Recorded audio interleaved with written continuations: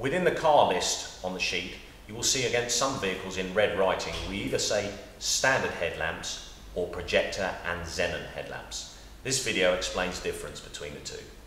This is a standard headlamp module, and what we mean by that is the headlamp unit, when you look inside, will have a silver cupped reflector, and in the centre of it you will find the headlamp bulb itself. And sometimes, to be aware, that headlamp bulb will be covered by a little cap or shroud. But ultimately, for a standard or halogen headlamp module, you've got a cupped reflector with a small bulb set in the centre of it. By contrast, the headlamp module on this vehicle is what we call a projector or xenon headlamp.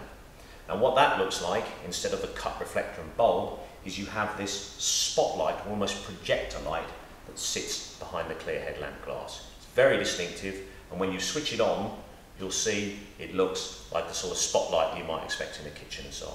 So these are projector and xenon headlamps. They are also known within the trade as HID or high intensity discharge headlamps.